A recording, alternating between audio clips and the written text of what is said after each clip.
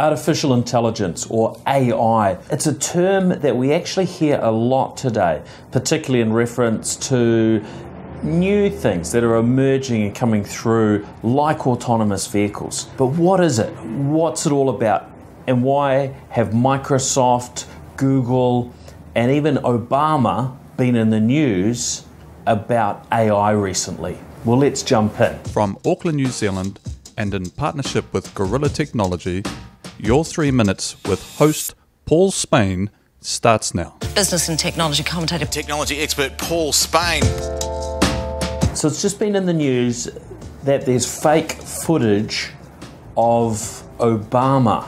Yeah, this was generated using artificial intelligence technology that took his real voice, took some footage of him, and then adjusted that footage to say what was said in the recording. Symbolizes some progress, at least within the small confines of the legal community. But this could have just as easily been somebody faking his voice and then putting his lips and motions and movements to those words. So artificial intelligence is very powerful. Microsoft have just announced that their Microsoft Research Division are putting 1/10 of their staff to focus on artificial intelligence. This is a massive area for the future.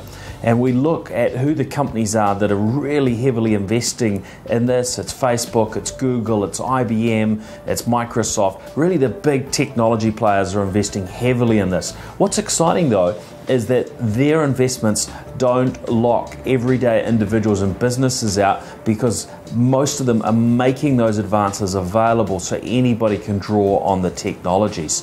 So we have some exciting things ahead. What sort of things can you expect? Well, autonomous cars already mentioned. They're very much reliant on this artificial intelligence technology. We are already starting to see now personalized tutors. So these are tutors that would be smarter than an individual person to gauge where you are and how you're progressing with your learning. That's coming through right now from a company here in New Zealand where I'm based.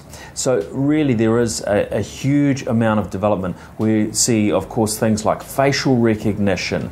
Right now, when you utilize something like Siri on your smartphone, or the competitive products from Google, Microsoft, Amazon, well, these are using artificial intelligence in the background to figure out what you are saying and to understand that, even if there's other noise, if you've got an unusual accent, all of that is being dealt with by artificial intelligence.